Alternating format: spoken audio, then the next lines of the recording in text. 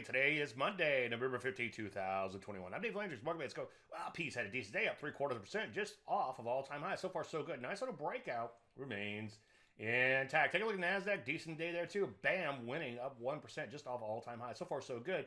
Looks like we just had a little bit of a knockout move, at least so far. Take a look at the Rusty, pulling back a little bit in here, up a smidge on Friday. So far, so good. Nice little breakout, followed by a nice little pullback. Looks poised to make a new leg higher. Gold and commodity waking up in here, and gold and silver stocks also waking up. We could see some setups there real soon. Energy is kind of hanging in there, but they've lost momentum as of late. Make sure you wait for entries if you decide to go after anything there. Some areas, as you would expect, banging out new highs a little bit of vigor, such as M and C. Take a look at the semis. One of my favorite areas, right at all-time highs. So far, so good.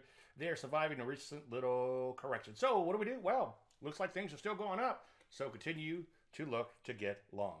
Any questions, as usual, Dave at DaveLandry.com. I'm Dave Landry, and you serve Mark.